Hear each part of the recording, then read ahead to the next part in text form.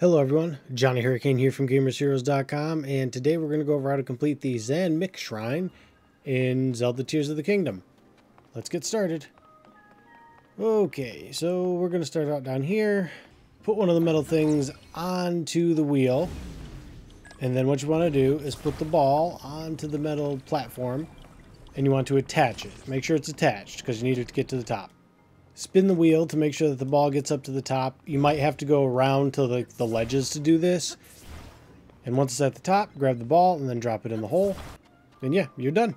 Alright, that will do it for me. If you liked what you saw and got what you needed, like, comment, subscribe. See you guys in the next video. Later, Gators.